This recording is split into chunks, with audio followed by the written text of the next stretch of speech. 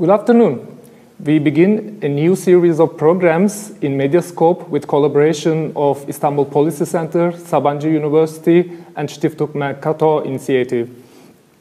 We will focus on this series of programs on the position of Turkey in international order and in European order in particular. So today we have two guests, Professor Senem Aydın-Düzgit and Professor Frank Schimmelfennig. Thank you very much for joining us today. And we talk about today differentiated integration and EU-Turkey relations. But first, before we discuss on differentiated integration and EU-Turkey relations, Professor Düzgit, could you please explain what this initiative is and what kind of events, programs, scholarships does it organize, and so on? Okay. Well, let me first say a few things about the Istanbul Policy Center, of course, for those who might not be familiar with the institution. The Istanbul Policy Center is a part of Sabancı University that works more on policy-oriented research, focusing on certain thematic areas. Including but not limited to conflict resolution, Turkish foreign policy, Turkey's relations with the European Union and Europe in particular, and climate change, urbanization are some of the topics that we deal with. And an important part of IPC work is in conjunction with the Mercator Foundation in Germany, in Essen, where we have the IPC Mercator initiative. This is an initiative that has been in place for more than 7 years now. And under the initiative, the initiative funds various research projects in these different research clusters that I've just mentioned. So you have conflict, you have climate change, you have urbanization, you have foreign policy. And within and under the umbrella of the initiative, we also have IPC Mercator Fellowship Program, where we have a fellowship program for junior fellows who are mostly people who have just completed their PhD, or young scholars or researchers, but they don't necessarily have to be academics or postdocs. Sometimes journalists or artists, etc., are also funded within the scheme depending on their project, which lasts for 1 year. So every year we recruit IPC Mercator fellows working in one of those thematic areas. But we also have the IPC Mercator Senior Fellowship Initiative, and which we're very happy to have Professor Frank Schimmelfennig from ETH Zurich with us as a part of the Senior Fellowship Program, where we have senior and distinguished fellows from Europe, but also from the United States, to come and spend a certain amount of time at the IPC, doing their research or attending their meetings and talking about their current projects or research interests, etc., to the crowd, to the academics, policymakers, think tank community, etc., within Turkey. And that's more or less how we function. Okay. By the way, I forgot to introduce my guests. I'm so sorry. Senem Aydın-Düzgit is a senior scholar and research and academic affairs coordinator at the Istanbul Policy Center and also professor of international relations at the Faculty of Arts and Social Sciences of Sabancı University. And Professor Frank Schimmelfennig is currently a Mercator IPC visiting senior fellow. And professor of European politics and a member of the Center for Comparative and International Studies at Swiss Federal Institute of Technology in Zurich. And now I would like to begin with the hottest topic, actually, which is called Brexit. So after Brexit, how do you see the future of the European Union? Such a failure or a continuing story? Well, I mean, the fact that Brexit happened is, of course, a failure. It's the major, probably even the only instance of disintegration in the European Union that has happened so far. So it is a turning point in the history of European integration, because the assumption was that European integration only knows one direction, which is forward, upward. And Brexit reminds us that history has different directions, and so it is really a turning point in that development. It is, however, not the first step towards the disintegration of the European Union. I think it is a singular event to some extent. We do not see any other member states following the United Kingdom out of the European Union. And of course, if history can be reversed, it means, well, maybe a generation from now, yeah, a different United Kingdom might want to apply to join again. And the same question is also for you, Professor Düzgit. Do you agree with Yes, yes, I largely agree with Professor Schimmelfennig. I think it's important that it hasn't been followed, or basically it hasn't been taken as a precedence for the other states, for the other member states. And furthermore, I think the whole process, which was very prolonged and which was very crisis-ridden, in fact, in my opinion, serves as a kind of a disincentive for any country that has watched that happen and then has watched and seen that torturous process unfold. And I don't think they would be very willing for the same process to happen to them. It has been very polarizing, it has been very problematic, it has been dragged on, and I think it demonstrated as well that it's very difficult for you to negotiate as a single country against the whole European Union. So in terms of, you know, showing the dynamics of the process as well, it is perhaps even a discouraging element for the other countries to follow suit. Considering Turkey, what could you say? Is it a positive or negative thing, Brexit, I mean, for Turkey? Well, both. In the sense that, well, I mean, negative, that I wouldn't say it negative, but difficult in the sense that now Turkey has to, and Britain of course, has to formulate its own policies with Turkey, be it in trade or other matters that was subject to the EU policy framework so far. So for Turkey, of course, that is also a challenge, considering the fact it also has a customs union agreement with the EU, etc. So that's the challenge. I wouldn't say negative, but a challenge to deal with. But a negative in the sense that, I mean, Britain was an EU member state that was always, I mean, often in favor of EU's enlargement to Turkey. I mean, even though recently enlargement is mostly off the agenda, it was still much more favorable towards, you know, EU's relationship with Turkey and its wider neighborhood. So in a way, it has lost that kind of heavyweight in the European Union that has played an important role in the past in pushing for Turkey's accession negotiations. So that can be taken as perhaps a negative development. Okay, now we can talk about the main topic of this program, differentiated integration. You have a book which will be published in February, I think, with Thomas Winson, which has titled Ever Looser Union, Differentiated European Integration.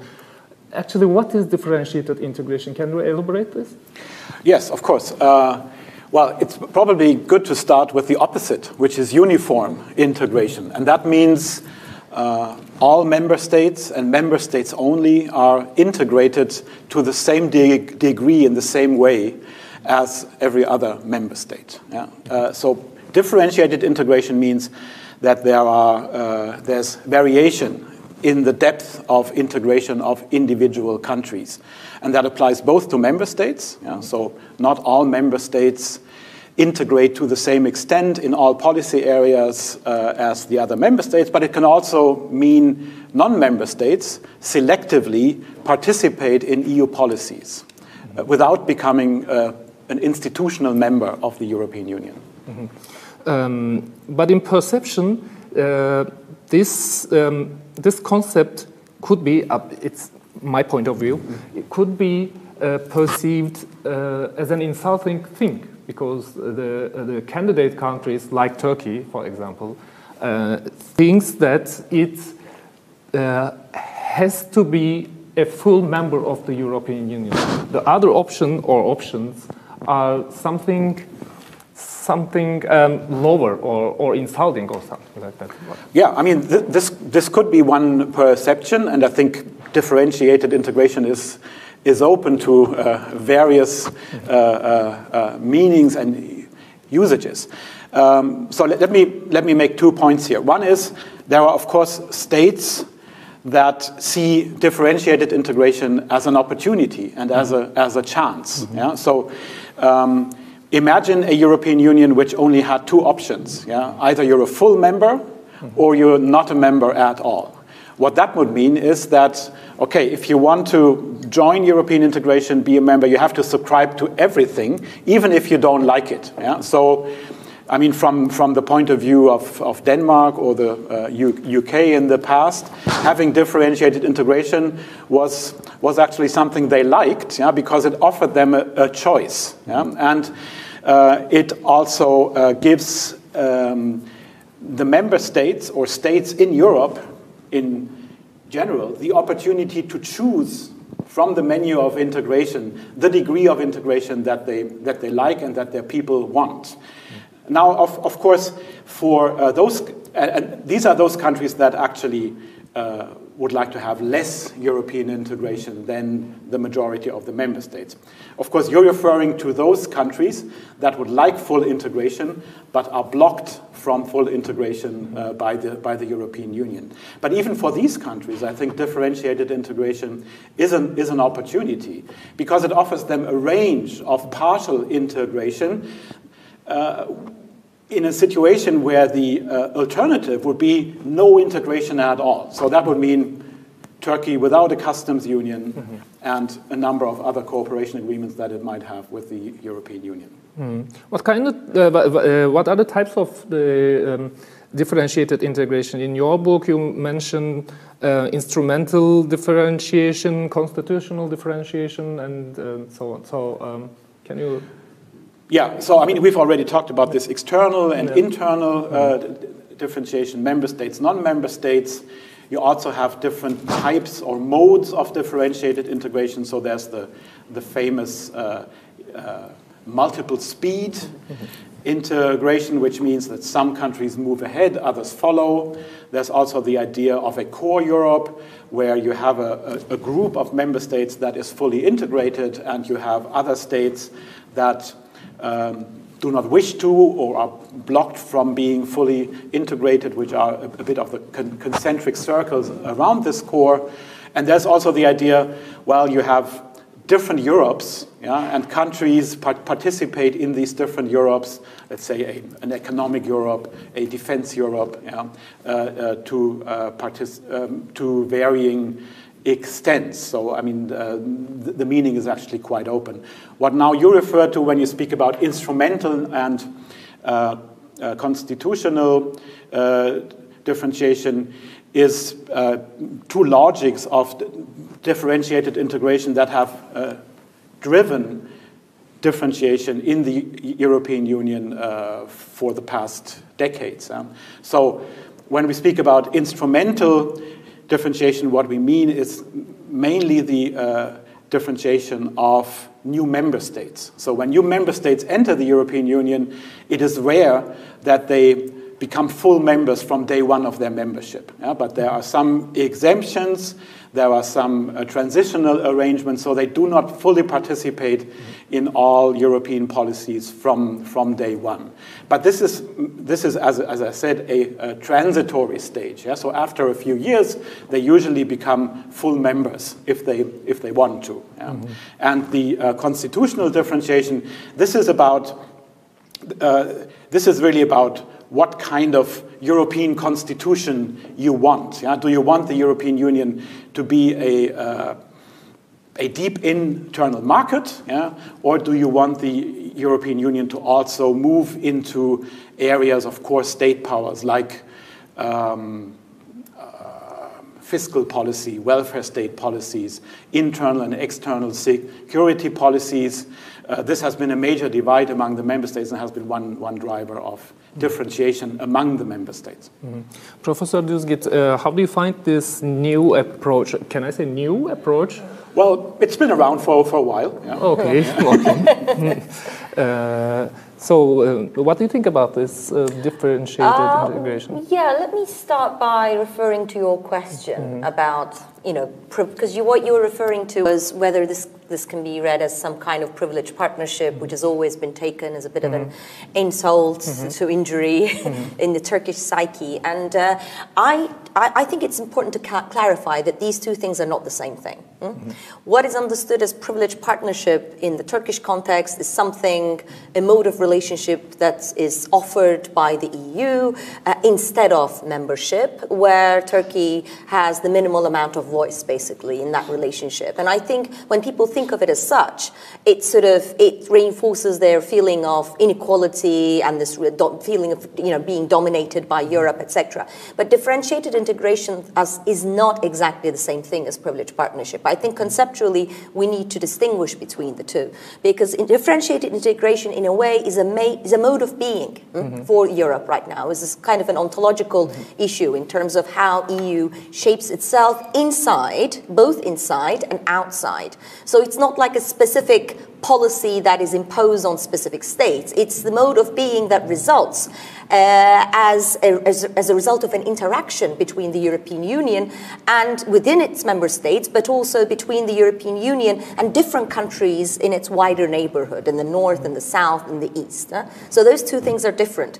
And when you take it as such, then the next point to make, and a related point to make, is that membership and differentiated integration are not mutually exclusive phenomena, right? If I'm not mistaken. So you can have the membership option there and still be engaged with EU in various different institutional arrangements and cooperation or customs union or what have you, and be a part of that differentiated integration model. So in that way, it doesn't cancel out, it doesn't rule out indefinitely the membership perspective for any country that can be, in principle, considered European. I think it was very important to emphasize the difference between privileged partnership and differentiated integration, because I also thought in the beginning, what's the difference between differentiated integration and privileged partnership? And thank you very much for this. And I would like to... sorry, let me just say something as well. Sorry. And another thing is that, again, I mean, since I'm familiar with the Turkish context as well, privileged partnership has a very sort of negative connotation because it is seen as a specific policy that is only designed with Turkey, whereas differentiated integration covers all the countries in the EU's wider neighborhood. So geographically, it's a very wide region. So once you're a part of that differentiated network, you're just one country among many others who are associated with the EU under different contractual arrangements. I think that also distinguishes it from what we perceive as privileged partnership in the Turkish mind.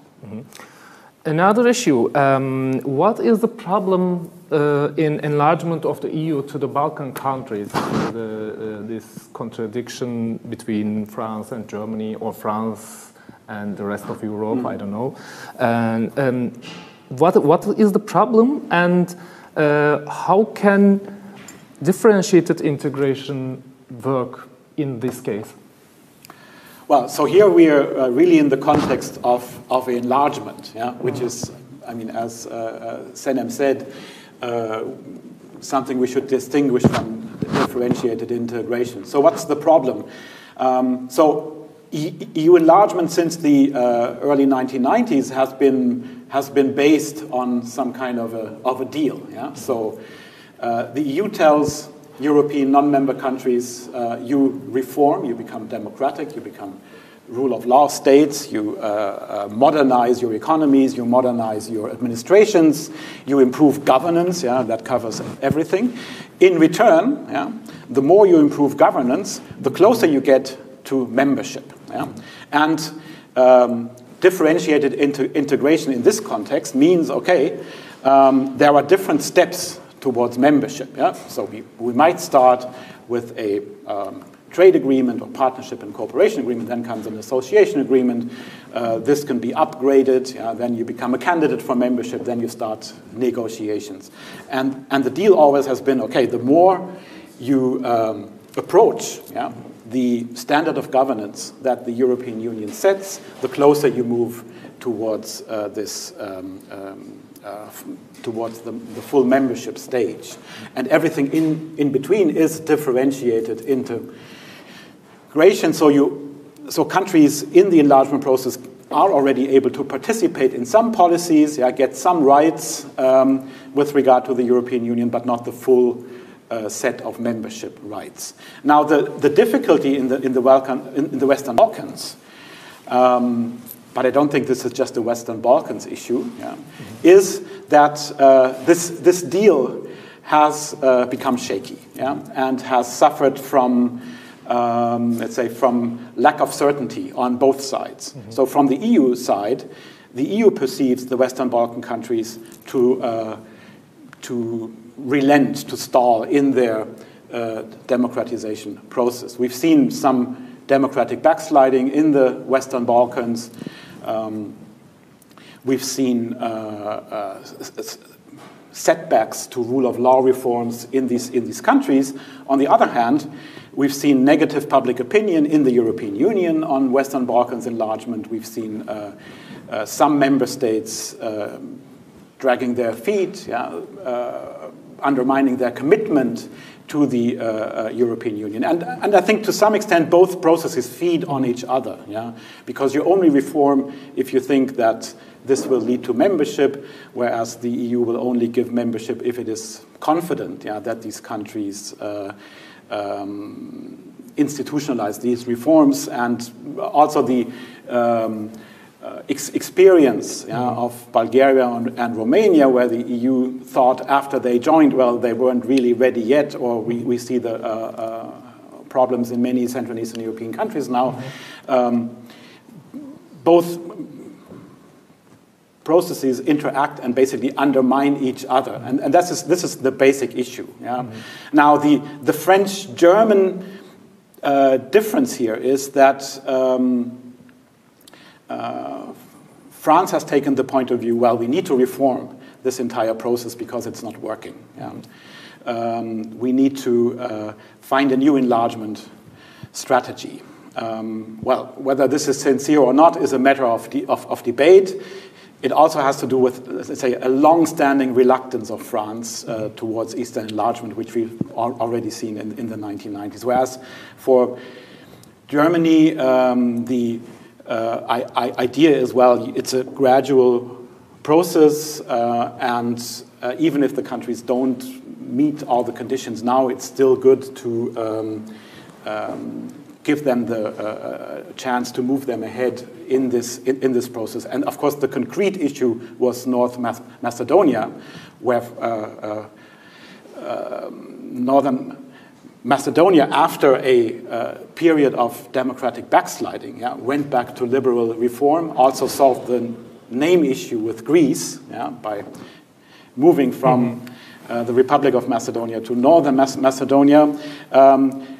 Most of the EU member states thought, okay, this needs to be rewarded, because it sends a bad signal if you put conditions, countries meet the conditions, and then still they do not advance towards membership. So most of the members thought that this should be rewarded by the start of accession negotiations, whereas France and a few other countries blocked this. But I think this is, let's say, the front line, the observable front line. But there are structural issues in this enlargement process that, let's say, neither the German nor the French position can solve. Which is the reduction of, let's say, confidence in this entire process, and the reduction in confidence in the quid pro quo. You reform,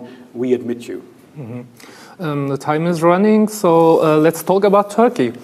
Okay. Is it all over in terms of EU-Turkey relations, or what are the major problems? Well, I mean, it can never be all over, even if both sides want it to be all over. There are major issues which tie the two sides together, which means that there will always be some kind of contractual relationship, and Turkey will be, a part of that differentiated integration zone, one way or another. If you look at the European Union, it's the #1 trading partner of Turkey, of course, so there is an economic issue. EU member states are the #1 foreign direct investment providers in Turkey. And plus, of course, there's a migration issue which connects the two. There's the fight against terrorism, et cetera, et cetera. So there are various key issue areas in which both sides have to look eye to eye. So that is why, even if they do want it to be over, it's very difficult for them not to. But on the other hand, the enlargement question is a different question. And of course, enlargement side, things seem to be frozen for the time being. Of course, on paper, contractually speaking, Turkey is still an accession country, a candidate country that's conducting accession negotiations with the EU. But we know that accession negotiations are currently at a stalemate, so there are no chapters opened, no chapters can be closed anyway. So there's a dead end that's been reached there. Dead end. Okay, yes, for now. So my impression is you are not a little bit, but pessimistic. Well, I mean, in terms of membership in the short to medium term, my personal hunch is that is a pessimistic one, of course. And that's not just because of the way in which today's Turkey is governed, and its governance problems are, of course, mounting. That's another story. But also the fact that, as Frank has rightly discussed, that there is also a very negative mood in the European Union regarding enlargement. And even towards Western Balkans, and when you put Turkey in the picture, of course, I guess the negative mood would be even more compounded.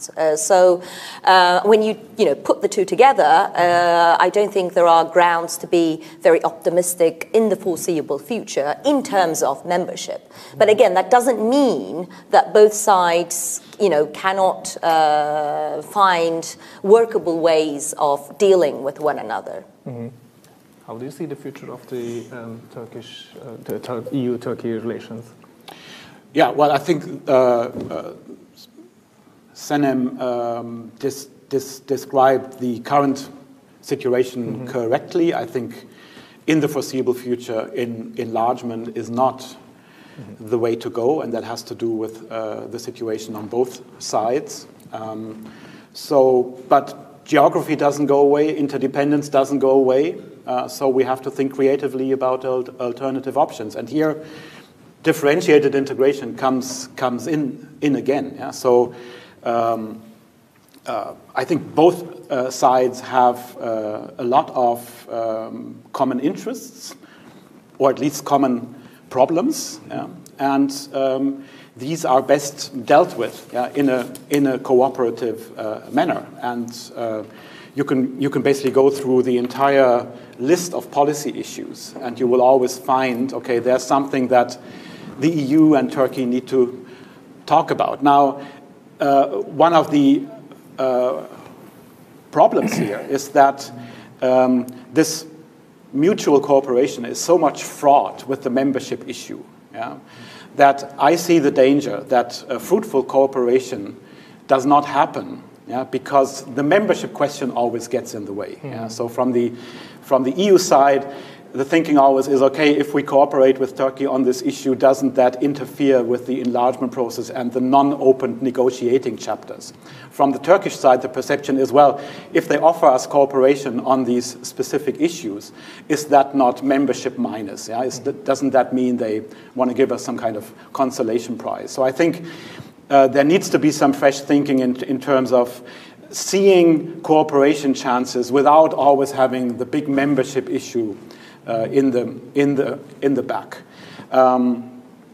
So I think here is an opportunity to explore cooperation, policy specific, where you find common rules to deal with the interdependent issues between the two sides, and hopefully set the membership issue, the enlargement issue, aside for some time. I'm sure it's going to come back.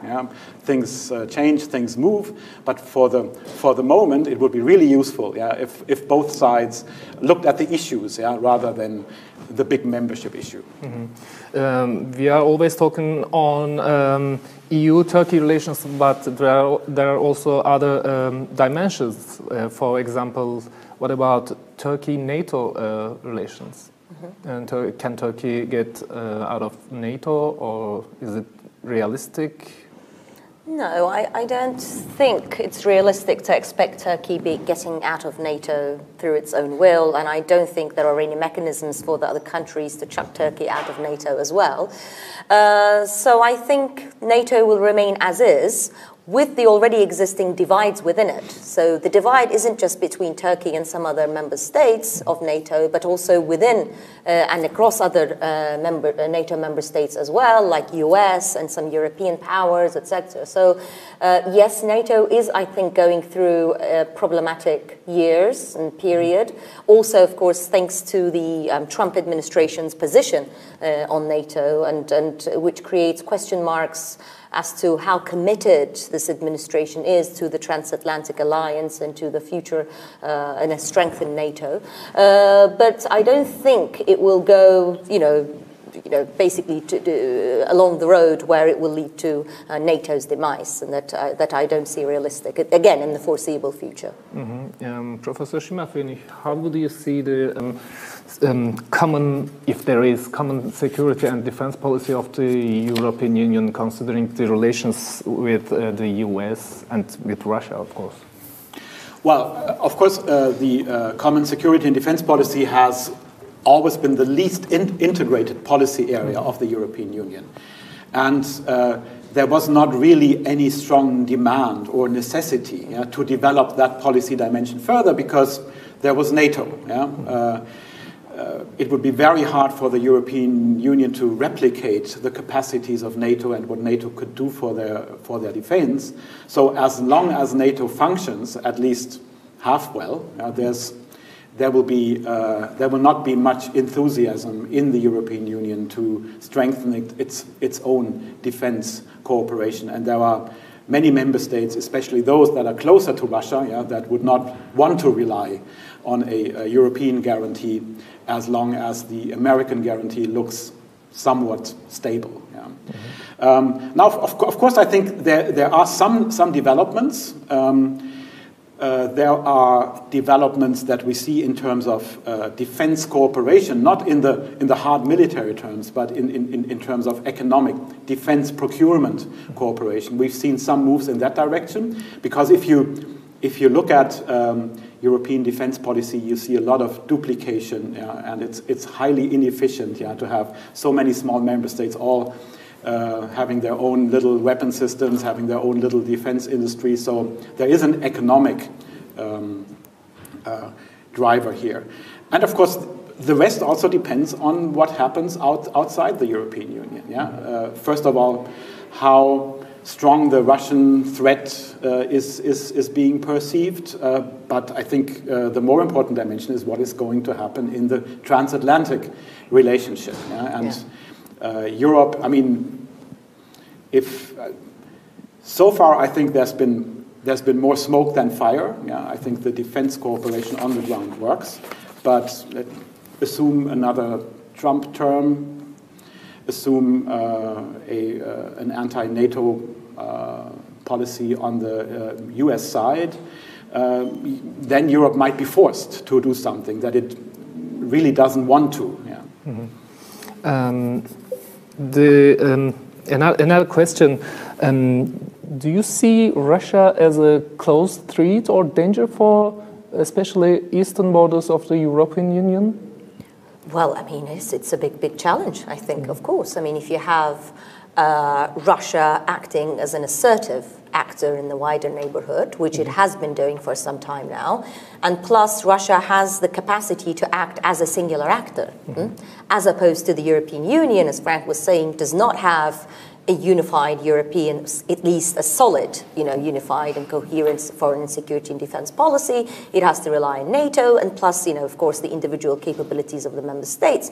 But there, of course, you have different threat perceptions. The threat perception differs from one EU member state to the other when it concerns Russia. Of course, if you're from a Baltic country, you tend to have naturally, right, more intense threat perceptions about Russia and its intentions. Whereas if you're a, southern member States, drastically the threat perception might decrease. I mean, for me, the Russian threat is somewhere, or the challenge is somewhere in the middle. Not perhaps invading, Estonia tomorrow, but also not a distant actor that's there just minding its own business. So it's somewhere in the middle. It is an important actor in the sense that not only it's geopolitically very assertive in the eastern neighborhood, but also now in the southern neighborhood, of course, through Syria, through Libya. So it's not just the east that Europe should be concerned about. We see it most recently in the Libyan case, for instance, and the divisions between France and Turkey and Russia, etc. So it's becoming a major issue. And also Russia is an issue concerning the domestic politics of some of the EU member states as well. For instance, there are speculations and claims about how it has played a role, let's say in the Brexit referendum and other elections and, funding populists, etc. I mean, I think we still have to be careful not to over-exaggerate maybe the influence of Russia in European domestic politics, but it's definitely playing a different game there, and I think we need to acknowledge it. There are so many questions and issues to discuss, but our time is limited and we have another program after this program, so we have to wrap up. Thank you very much for joining us today. Thank you. And thank you very much for watching. See you next time.